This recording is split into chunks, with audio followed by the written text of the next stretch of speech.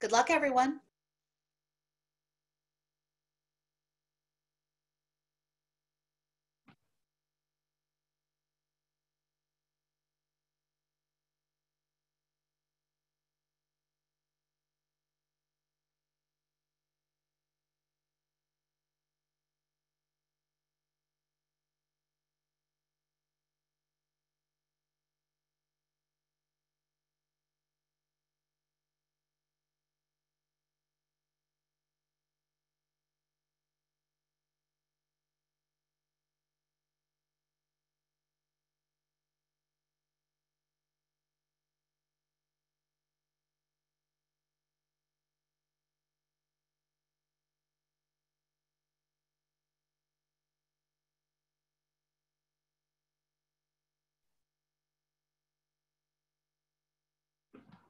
We're just letting a couple people get into the room tonight. Thanks for joining us, and we'll start in just like 10 more seconds here.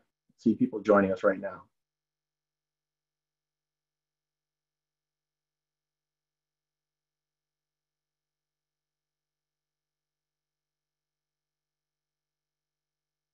All right. Good evening and welcome. I'm Kevin Edwards of Allied Physicians Group. Thank you for joining our webinar titled Asthma Control Education, ACE as we like to call it, Going Back to School Safely with Asthma. We hope the webinar will provide you with valuable tools and information. We have a few housekeeping rules to hang out before we get going here. We'll have time at the end for our questions and answers. Most of you have sent in your questions already. If you have additional questions, please send us them using the Q&A feature located at the bottom of the screen, and we'll address as many as we can. Following this webinar, we will send you a link so you can view it again or share with others, as well as we'll be sending you some valuable information, stuff that will be going over during this webinar. Again, thank you for joining us this evening. I would like to introduce our moderator, Dr. Carrie Firestein, CEO of Allied Physicians Group. Thank you, Kevin. Hi, everybody. I'm Carrie Firestein, Chief Executive Officer of Allied Physicians Group, practicing pediatrician for 30 years, mother of 3, and grandmother of 1.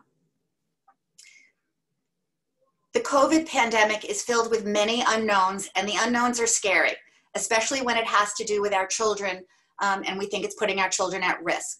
That's why Allied is committed to giving information out to our families as soon as we know it, in whatever way we know it. This is our 13th webinar. We've covered asthma before, but this one is specifically for asthma. For those of you who don't know Allied Physicians Group, we're the largest independent pediatric group in Lower New York, with practices across Long Island, Suffolk, the boroughs, Westchester, and even into Orange County. We have some specialists as well who you're going to meet tonight. As we all leave our pandemic, our quarantine bubble, there's a lot of anxiety, and specifically related to going back to school and going back to school for children with asthma. The webinar tonight is going to answer a lot of those questions, the ones that you sent into us when you registered. Anything that we don't answer in the general presentation, we will try to answer at the end, as well as any questions that you submit to us during the presentation. I'm going to now introduce our panel of experts. So, Robin Kreiner, can you introduce yourself, please? Dr. Kreiner. Hi, everybody. I'm Robin Kreiner. I'm a physician at Strauss Allergy and Asthma, specializing in allergy and asthma. I'm a mother of 3 young kids and a grandmother to none. Dr. Ralph Strauss. Hi, everybody, and welcome. My name is Ralph Strauss. I have been in practice in allergy, asthma, and immunology for the past 30 years. I'm also the father of 3 adult kids, and no grandchildren that I know of yet. Michelle Ruck. Hi, my name is Michelle Ruck, and I have been in the pediatric field for 42 years. I've been a pediatric nurse practitioner for more than 27, and more than half of those years I have worked for Allied. I am also a certified asthma educator, and I have asthma. I have 3 adult children and no grandchildren yet. I guess having grandchildren has become, one of the things we talk about. Erica, I'm guessing you have no grandchildren, but please tell us about your lovely child. Hi, everyone. Welcome. I am Erica Singer. I am physician assistant for Allied Physicians Group. I'm the rookie of the group, but I have been with Allied Physicians Group for going on 9 years now. And I see nutrition patients and I do asthma education as well. And your child? I do have a daughter. She turned 1 in June. Okay, I'm going to hand things over to Dr. Strauss, who is going to give us a lot of great information.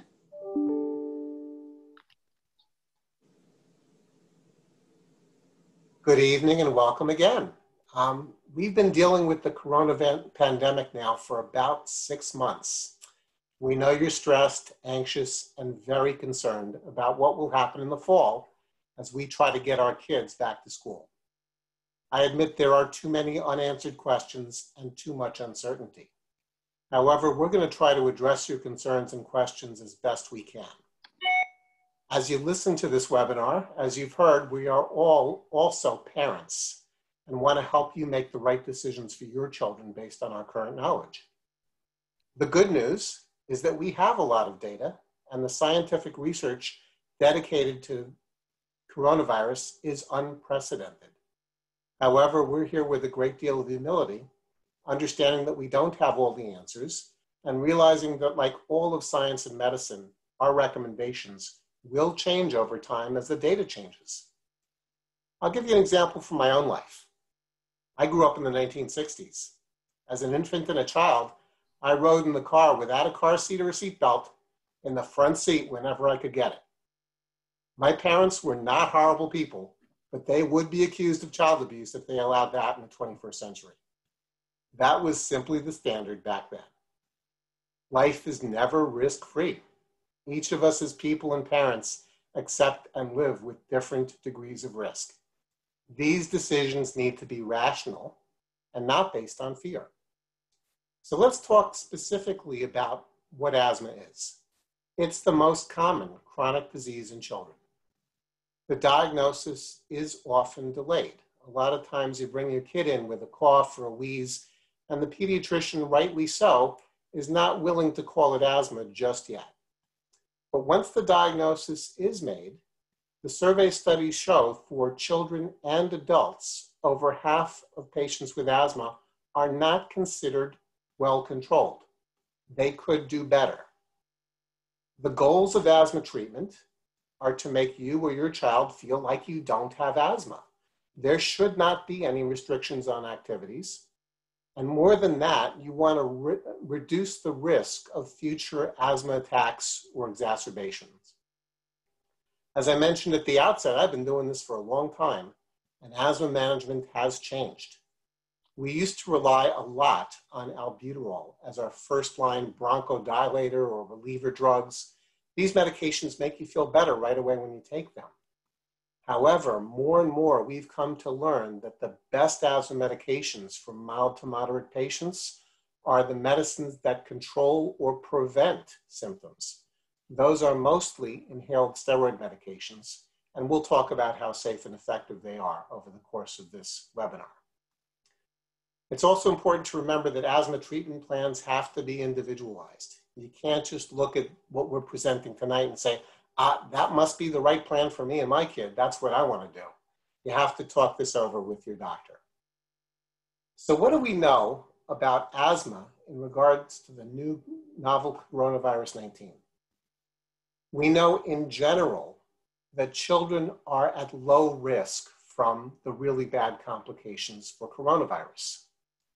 We've also learned that mild to moderate asthma really doesn't increase the risk of hospitalization or death. That's good news. The CDC still lists moderate to severe persistent asthma as a possible risk factor, but the data behind that are not very conclusive. Again, it's a possibility.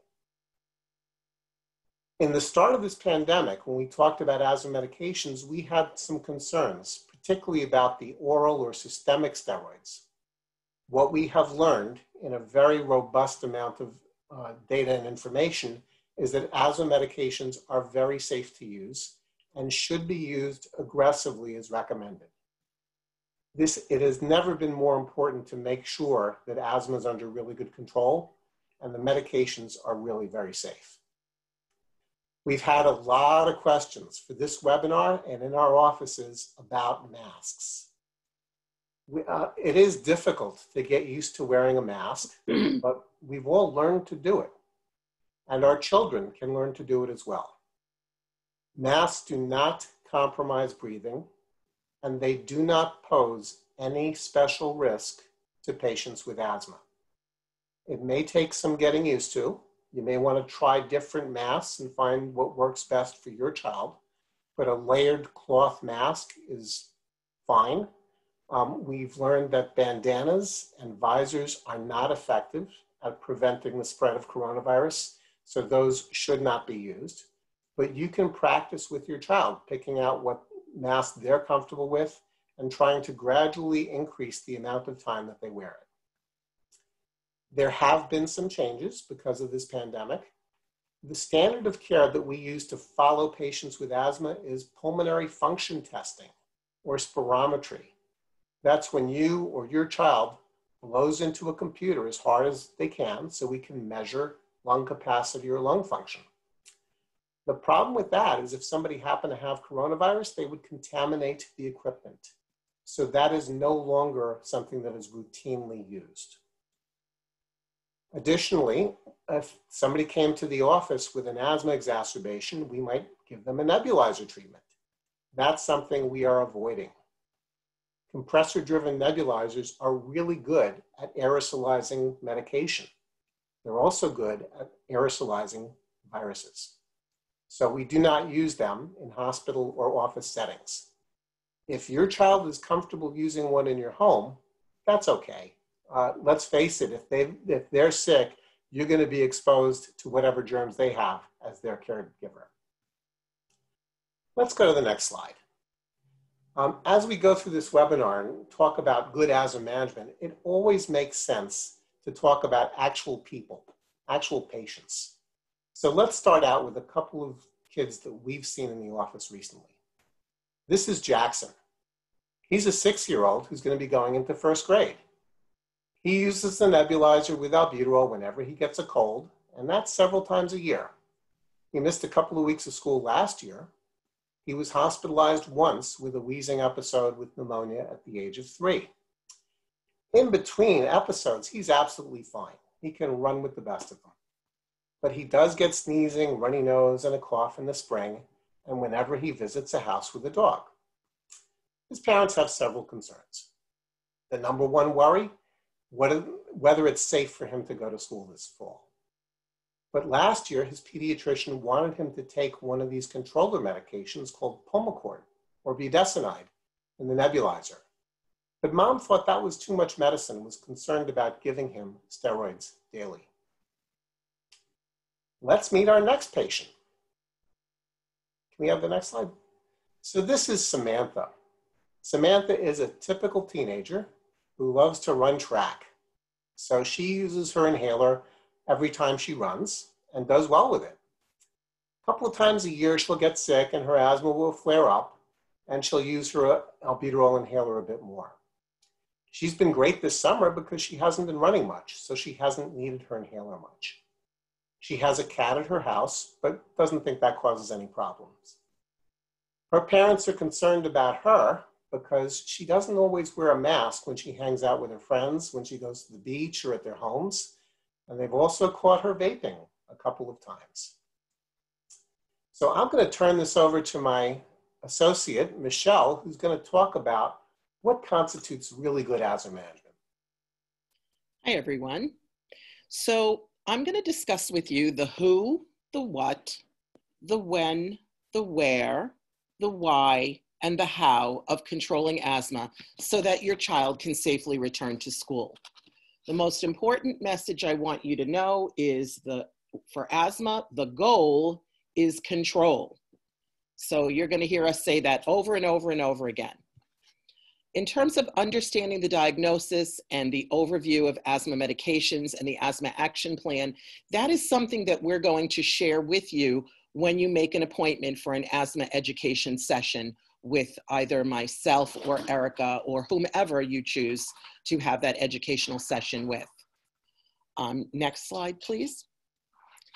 Children with wheezing or coughing attacks require fast-acting, also called rescue relievers, like albuterol several times during a year, or surrounding exertional activities such as sports or dance, like our case, Samantha, we were discussing. What? As we've heard, asthma is the most common childhood chronic respiratory illness, and it is caused by 3 distinct features: swelling, extra mucus production, and a tight, twitchy airway, which triggers that chronic cough that we're so accustomed to hearing, which tends to be juicy or tight. Does this mean that they will be sick all the time?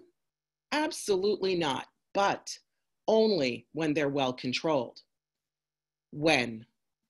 Parents are seeking our guidance as to when to seek regular versus urgent medical care. And there's an excellent guideline called the Rule of Twos. So let's remember our case, Samantha. She seemed to need her albuterol before every exertional activity, which was known to be her trigger, such as gym or sports. One of the things that I would like families to learn is the Rule of Twos, which is simply this.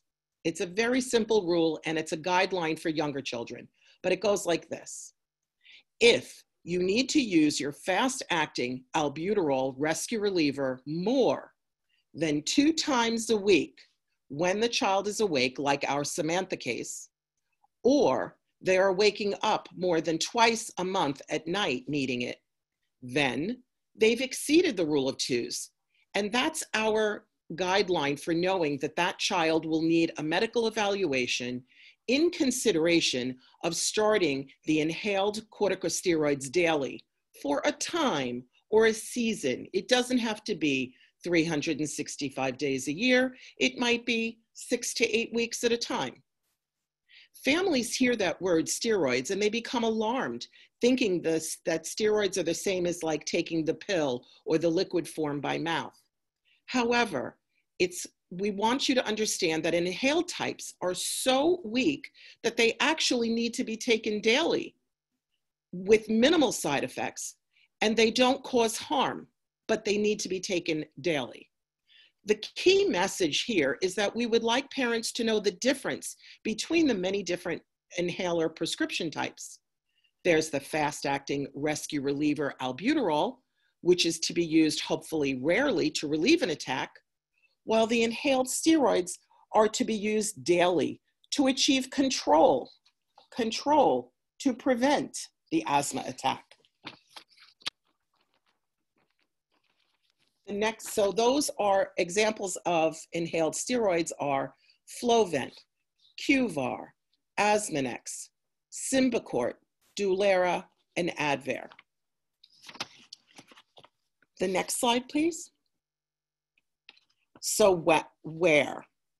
Allied Pediatric Partners offer telemed visits before school starts, and we would like to recommend that every 3 months is very ideal to jointly assess children's asthma control so that we can develop plans to manage it between visits for continued sports and exertional extracurricular participation.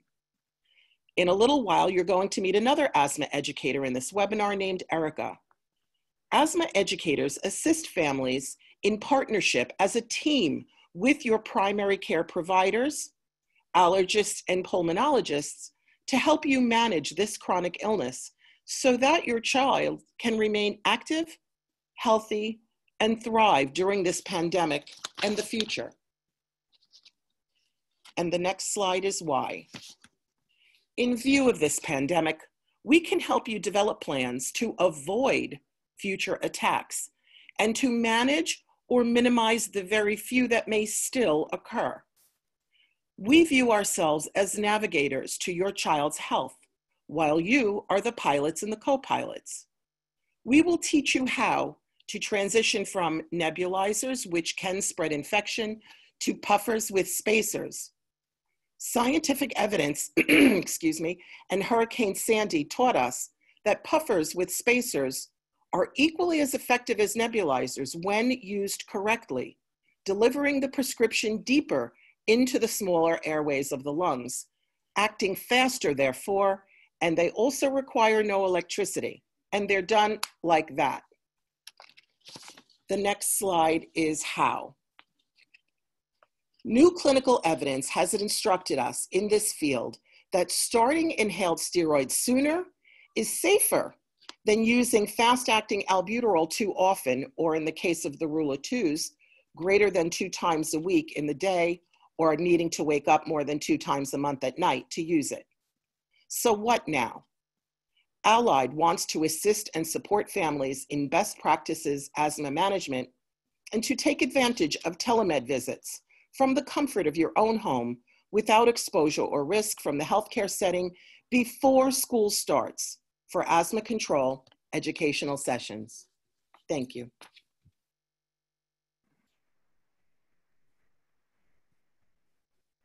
So we've heard from Michelle what asthma is and who it affects. So now you might be asking yourself, does my child have good control of their asthma? And what exactly does good control mean? Of course, asthma, the goal is to achieve control. So we'd like to treat asthma before the attack. As Michelle has outlined, asthma control is when we're getting symptoms less than twice a week or less than twice a month at night. So your child is using their rescue inhaler more than that, that would be qualified as uncontrolled asthma. A well-controlled asthmatic should have a quality of life equal to that of someone without asthma. They should be able to participate in all normal activities, sports, active play, running around with friends, and they should have uninterrupted sleep. Normal activities would also include going back to school. And in our case of Jackson, we should not be missing school. He's missed 2 weeks of kindergarten, so that might qualify as uncontrolled asthma, and he might need better management. Of course, your asthma management is done by a team, so we've addressed that a little bit already. Usually the asthma diagnosis begins with your pediatrician, so you might take your child to see the doctor if they start experiencing breathing symptoms, and you'll discuss the asthma workup. Your pediatrician, definitely through Allied, would then refer you to an asthma educator like myself or Michelle. In other practices, it might be another asthma educator. And during these asthma education visits, we try to educate the patient and the parent on the disease process. So what exactly is asthma? We then go and play a little bit of a detective game, I guess you could say, and we try to identify the patient's triggers. So we will use a trigger tracker, if you can pull up that photo.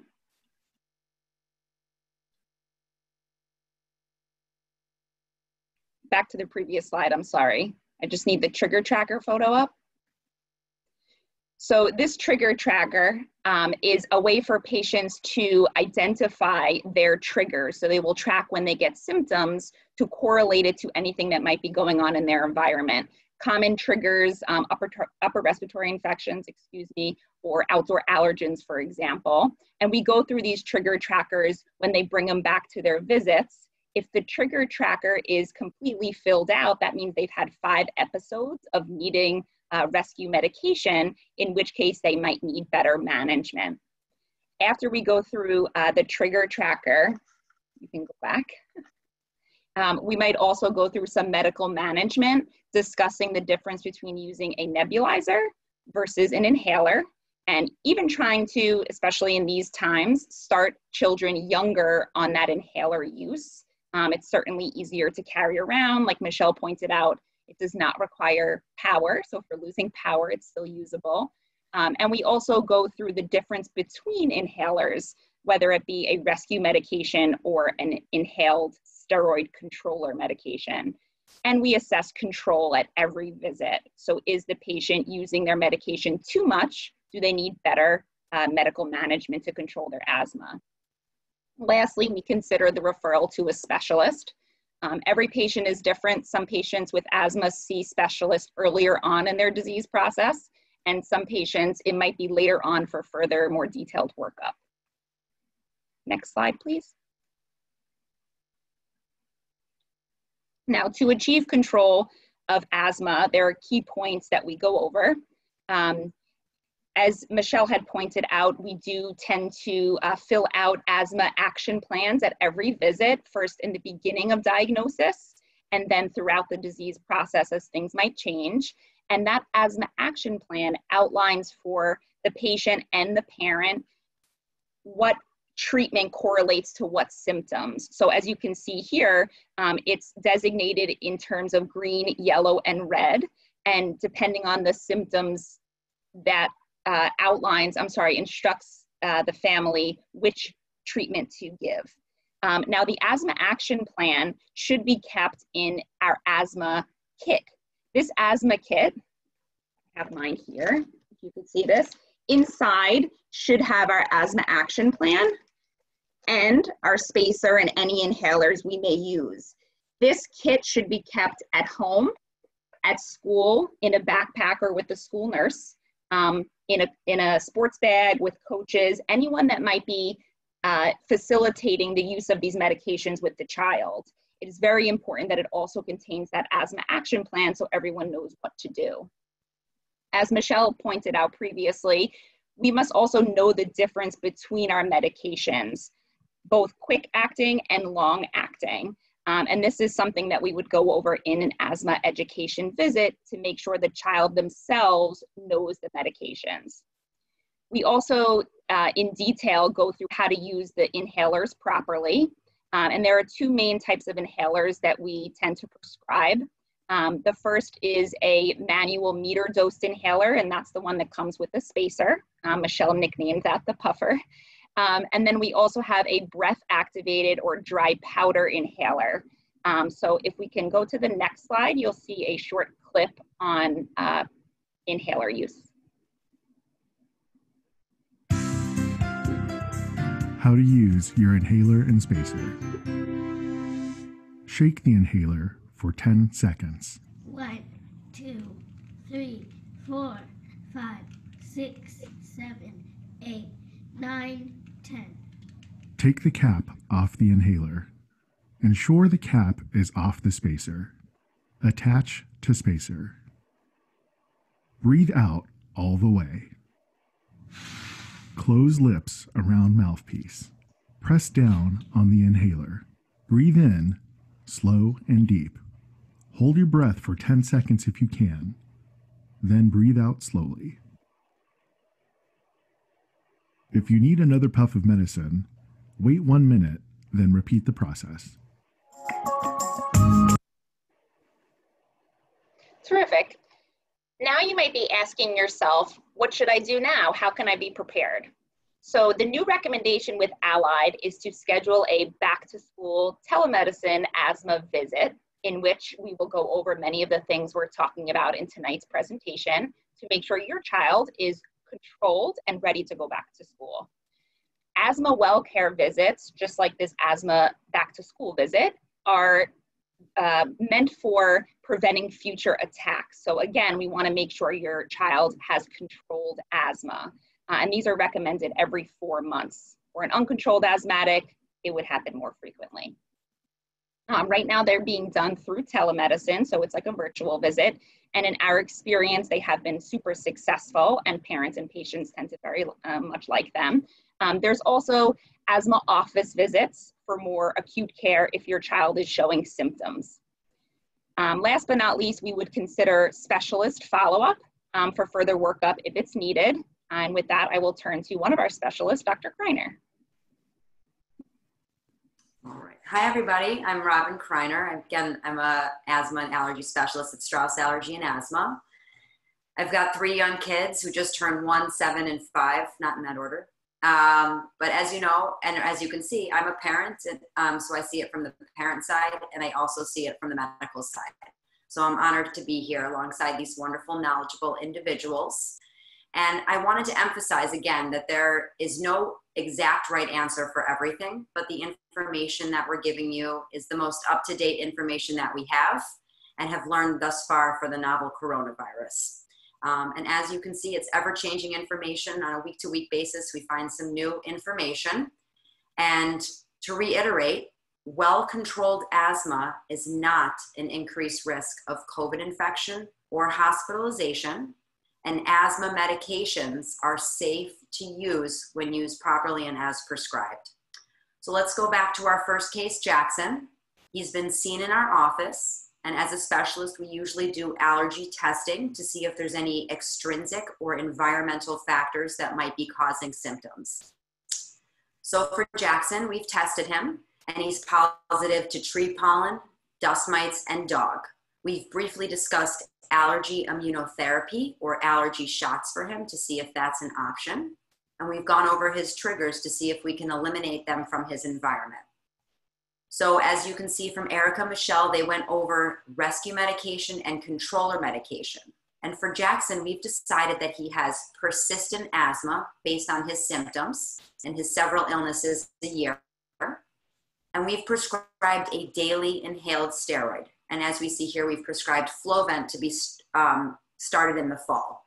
And as a lot of parents have this hesitation to starting budesonide or an inhaled steroid like Jackson's mother, we want to let you know that a localized steroid to the lungs has many less side effects than an oral or systemic steroid. And this daily inhaler will help prevent flares, sleepless nights, missed days, or even weeks of school, and also oral steroid courses, which have many more side effects than inhaled steroids that we've discussed prior. So for Jackson, remember, prevention is key, and starting before the winter months will help him. And it's important to reemphasize that you have to have an individualized plan for each patient because no patient is the same. And we'll then reassess every 3 months to assess their symptoms and control so that we can taper the medication to the lowest effective dose. Next slide. So the next slide that we have is going to be Samantha, who we discussed prior. And for her, seeing a specialist helps to see, again, if there's any extrinsic or environmental factors that might be, she might be exposed to. So after testing, we see that she's allergic to cat, which is actually a constant daily exposure for her. And also, we see that she runs track, so she's using her inhaler more than twice a week. And we saw that Michelle, as Michelle said, more than twice a week, you are not under control. So we've discussed with Samantha and her family that using an inhaled steroid and long-acting albuterol combination would benefit her. So for her, we recommend using it about 20 minutes or so before practice, and she can even use it up to twice daily. Now, Symbicort is a combination medication, again, with an inhaled steroid and a long-acting albuterol. And other medications that you may have heard of include Advair, Brio, Dulera are also some comparable medications. Now, if you remember from Dr. Strauss, Samantha likes to go out. She likes to go to people's houses in large group settings with masks. Now, some teenagers, for those of you that have teenage kids, I do not, but those of you who have teenage kids, some of them like to exert their independence. They want to see their friends. They want to be social. And we have to emphasize to them the importance of wearing a mask in large gatherings or even not going to these large gatherings. It can also infect themselves, and they can also infect or give the coronavirus to others around them, especially their family members. So we want to make sure that we talk to them in a calm manner, not yelling at them or disciplining them, but try to talk to them in a calm manner to let them know that large group settings at this point in time are better off not done, and to stay home and, shelter in place to prevent the spread. Also, vaping. We found that she's vaping on occasion, and vaping also has its own risks. So studies have shown that about 25% of kids use e-cigarettes and 20% of kids vape or smoke regularly. Now, this can result in a quick addiction, and it's not easy to just stop. So for Samantha, this will also not help her track performance. So we have to reemphasize that vaping is not, good behavior for these teenage kids or even the younger individuals. Smoking or vaping can actually increase risk of COVID-19 infection because it lowers the lungs' immune response. So you want to make sure that you're discussing this behavior with kids and have an open communication.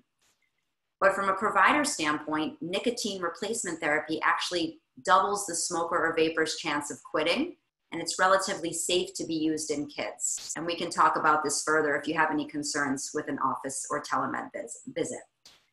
And these are just two of many different scenarios in terms of asthma management and asthma medication use. And again, there are many other different scenarios, which is a perfect opportunity to set up a back to school appointment via telemedicine to discuss options, symptoms, and control with your provider about your children. So we want you to know that we're here to help you. We're here to listen. We always love seeing your smiling faces. And we hope so far this has provided some information going into the 2020 school year and tried to kind of alleviate some of the stresses, even though it can be very stressful going into a school year with the unknown and unexpected. So at this point, we're going to go ahead and answer some questions that have come in prior and during the talk.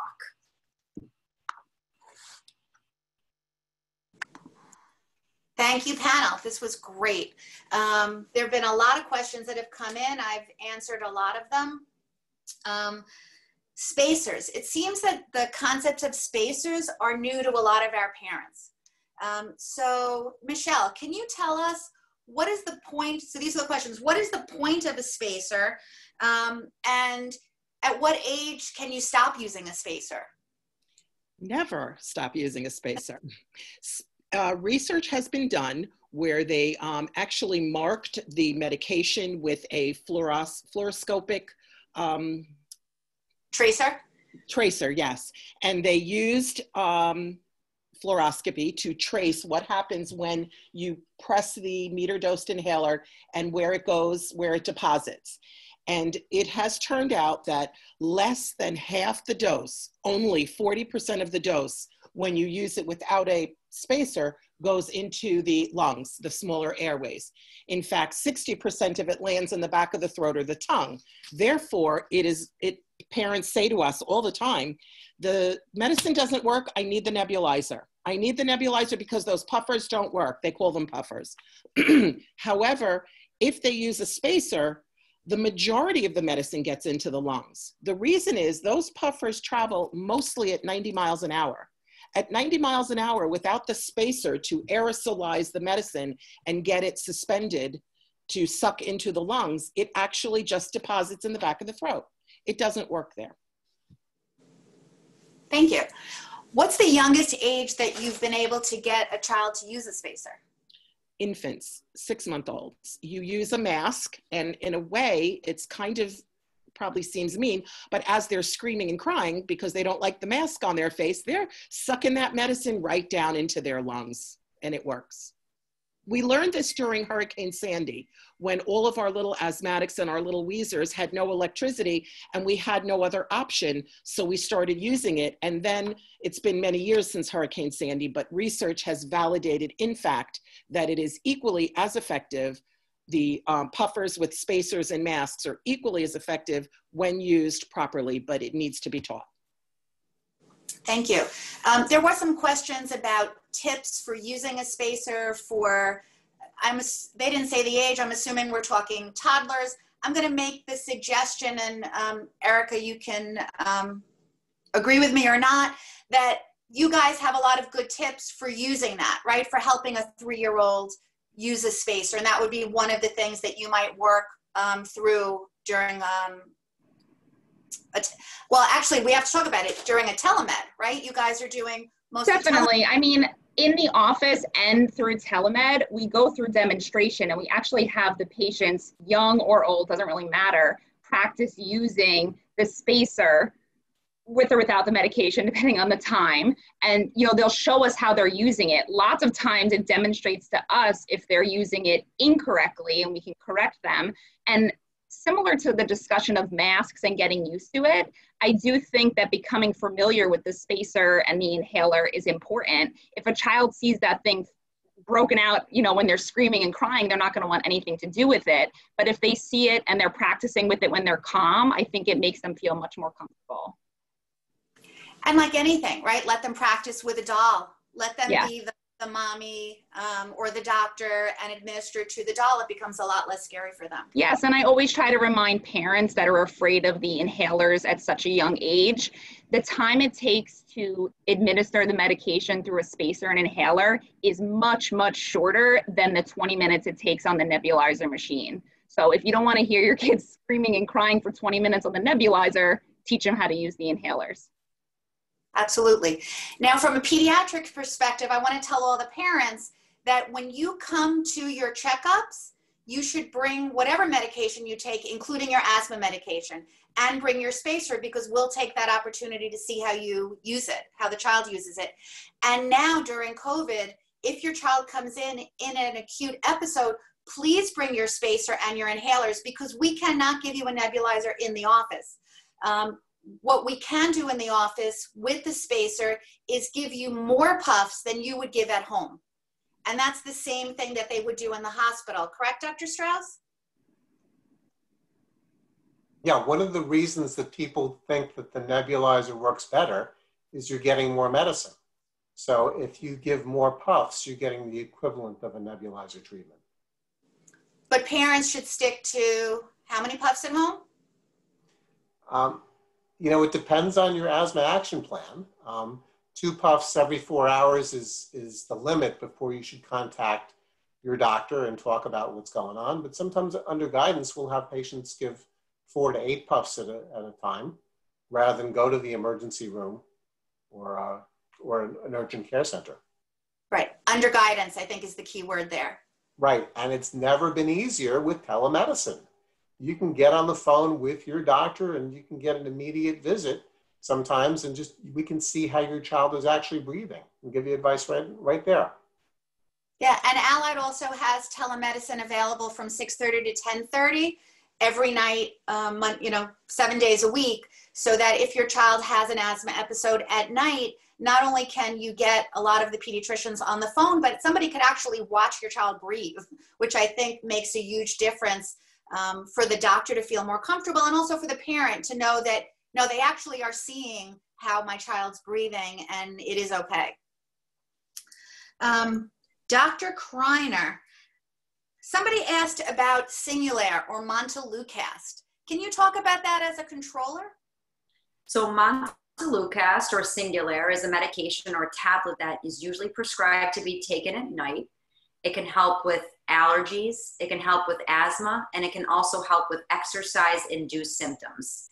Some antihistamine, or some people think it can be used in replacement of an inhaler, which sometimes it can, but it is an anti-leukotriene inhibitor, so it affects other pathways that are involved with allergy. So if patients are not responsive to inhalers or they have other underlying symptoms or triggers, this is definitely a medication to be sought out or discussed to see if that's an option for many patients. So can it work as a controller for some patients? Yeah, they can. Some people actually respond very well to it alone. And then again, we follow up every so often to assess control and symptoms to see if anything needs to be added or tapered down. Now, Dr. Kreiner, you mentioned exercise. So a lot of parents come in and say, my child has exercise-induced asthma. So where does that fit into the spectrum here? And if they're exercising 6 days a week and taking that rescue inhaler 6 days a week, is that okay? Right, so again, it's an individualized plan. And so if a patient's using their inhaler 6 times a week, 7 times a week, then that would be a great patient to add on a daily inhaler such as Symbicort or even Brio, which is a daily inhaled steroid, and a long-acting albuterol, which some of the long-acting albuterol medications have a fast-acting onset as well as a short fast onset as well as a prolonged onset of action. Great. Lots and lots of questions about masks. I think you handled most of them. So, the take-home message is there is no reason that a child with asthma cannot wear a mask all day long. And I know, Michelle, you have asthma, so how do you do in your mask? So I have to wear, first of all, I'm in the age group, I'm over 60. I have asthma, you heard me just clearing my throat, and I have to wear a mask all day hours and hours and hours at a time, and it has never triggered my asthma. What triggers my asthma is certain aeroallergens, which come out this time of year, which in fact it has done. And I typically don't restart my controller until about the last week in August. Well, because the weather, I mean, I challenge anyone to tell me that we've really been in July, August weather, we've really been, it's like we're starting the fall early. I had to resume taking my controller, which is a dual action controller, it's Symbicort. I had to take it 3 weeks ago in order to achieve control, which typically I don't have to do in the month of August. And I wear a mask all day, every day, and it does not trigger my asthma. I'll admit I don't like it. I'll admit that I sweat. I'll admit that I have to take bathroom breaks and I just pull it off, put it back on, but I go back to work. It's fine. It has not in any way affected my asthma. I've been wearing a mask since mid-March every day. Thank you. You mentioned breaks. Dr. Strauss, is there any official recommendation for having, mask breaks? I don't think that you have to take a mask break. I think it's, during the course of the day, as Michelle pointed out, when we're wearing them for long periods of time, it's nice to take it off once in a while in certain spaces. And I think some of the schools have accounted for that as well. Excellent. So masks in general, do you guys, Erica, do you have any tips for getting a child to wear a mask? I would say practice, just like we talked about the spacer with the inhaler. We have to practice and get comfortable wearing a mask. I mean, we all can agree that mask wearing is unfamiliar to us, but now it is a new norm and important for protection. So as adults, as kids, we have to certainly make it a priority. So start wearing it around the house, before school even starts. Kids that love to play games, put a timer on and have them wear the mask and start extending that time a little bit more each day so they can grow more comfortable. Yeah, one of the great tips that I heard that I've shared and a few patients have used already, especially with the older kids, if they like to play video games or they like electronics, their phone, tell them they can only do them when they're wearing the mask. And I bet they're going to learn to wear that mask for longer and longer. Either that or they'll play less electronics. So either way you win, right? Yes. The other thing I just wanted to say, I think kids get their cues from parents as well. So if you're worried about them wearing a mask, if you're anxious about it, then they become anxious about it. Are you seeing, Dr. Kreiner, a lot of anxiety in your patients that is masking as perhaps respiratory distress? We are seeing a lot of anxiety, pediatrics and adult population with this. I've had a lot of patients who say since mid-March they've had chest tightness. Honestly, I've heard pediatrics, they've had a cough for a long time, and the difficult thing is we don't really know what it is, because if there's no other symptoms, we're not jumping to always get a test because some people haven't left their house in 3 to 4 months. So yes, I do think there is a big component of mental health that needs to be addressed, especially from the pediatric standpoint, as well as even adults. I think, at this point, the stress of the unknown is triggering symptoms.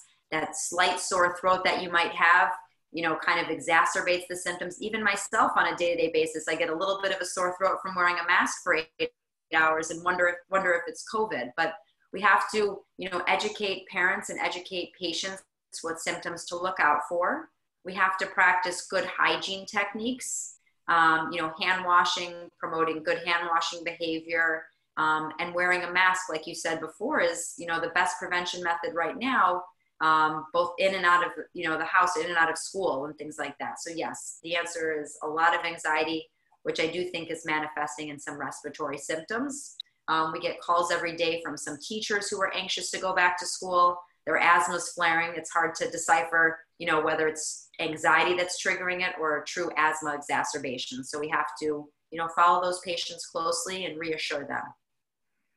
So I will give a plug. Allied is going to do specifically a back to school mental health webinar on September 3rd. So if you're anxious about your children going back, if you're a teacher, whatever that is, We'll put out some social media stuff on that. And when we send the follow-up to this email, there'll be a link to register for that.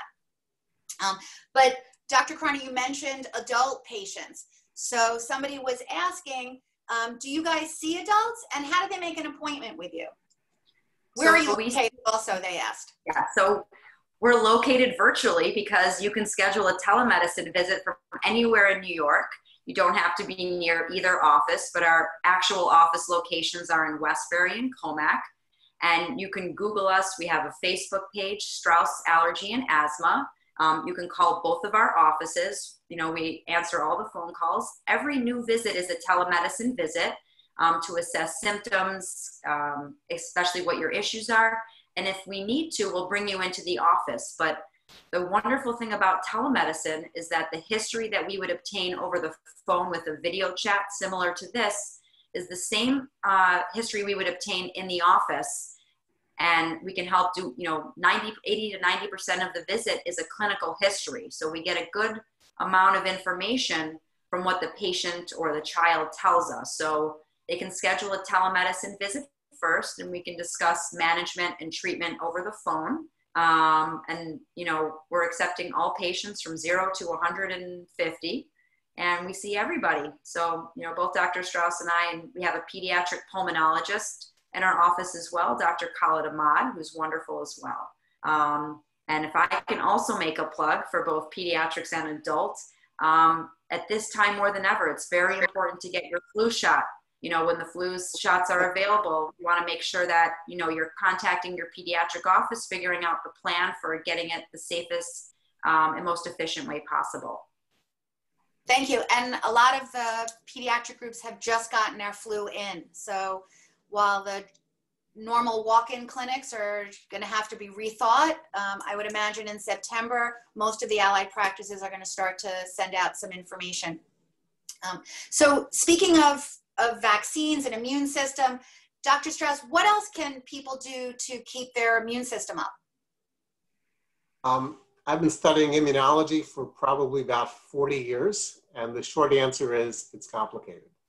There are a lot of suggestions out there about supplements and herbal remedies, but my short answer is good health doesn't come in a bottle. You have to do the right thing. You have to pay attention to nutrition. Make sure you're eating a good diet with plenty of fruits and vegetables. Make sure you and your family are getting lots of exercise. You got to be a little creative now in the pandemic. Gyms are closed. You got to get outside when you can. Make sure your kids are not spending all their time with games and TV.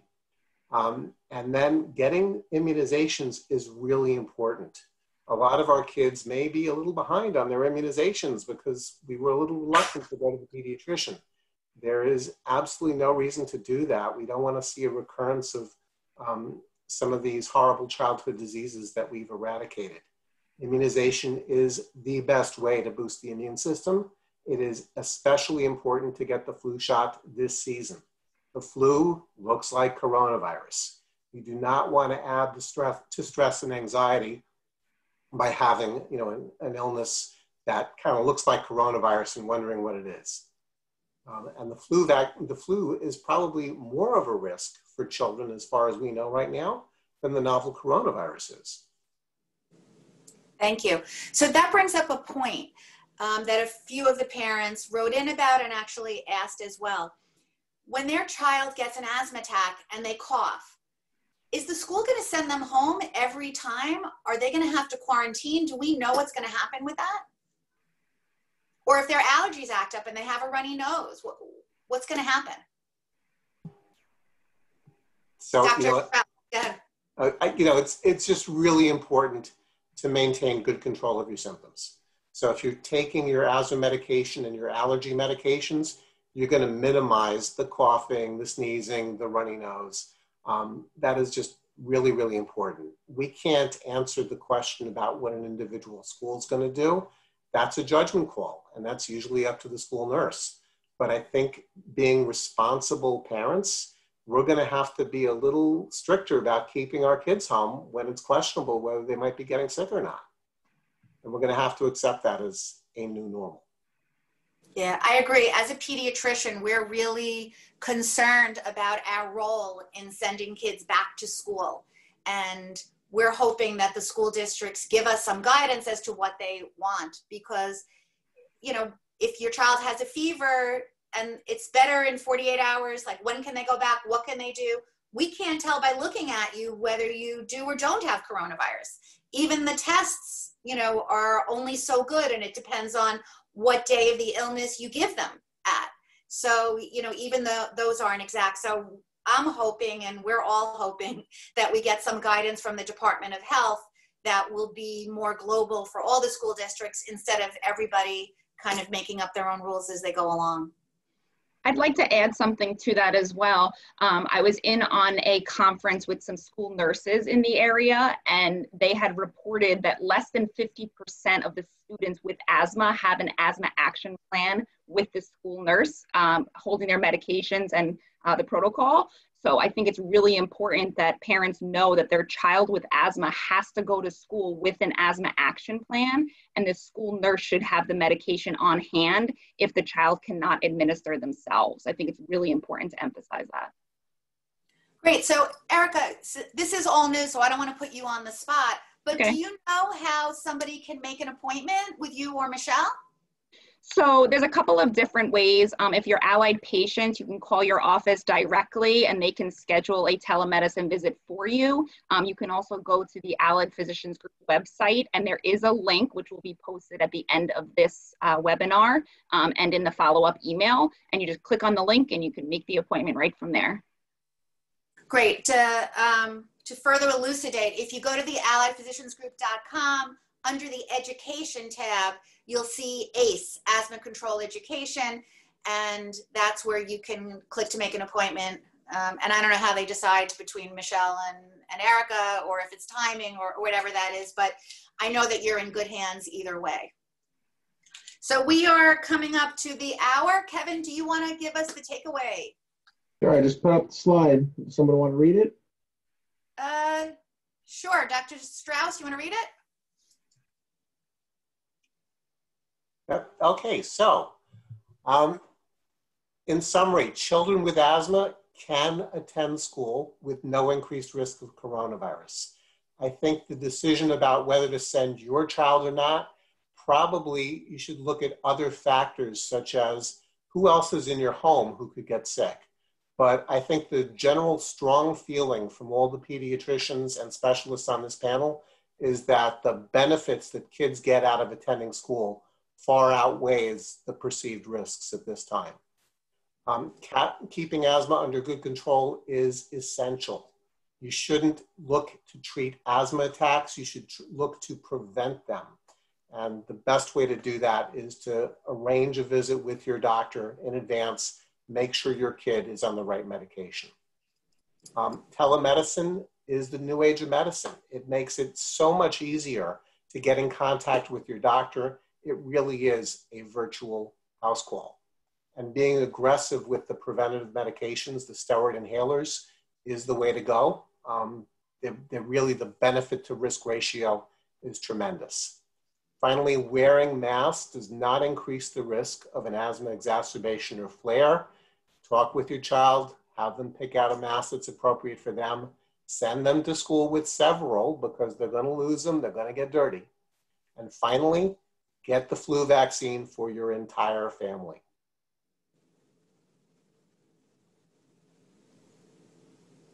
So thank you all for listening to this webinar. It's been an absolute pleasure on our part. Feel free to call us if you have questions or concerns. Thank you to the panel. I appreciate it. Just to reiterate, we will be sending out a link to this webinar, as well as some information, plus a link to our new ACE page where you can get in contact with an asthma educator. Thanks again, panel. And you all get an invite for the next one on September 3rd, which is going to be focused on anxiety and going back to school. That should be another great webinar. I appreciate everybody's time, and have a great evening. Thank you, everyone. Bye.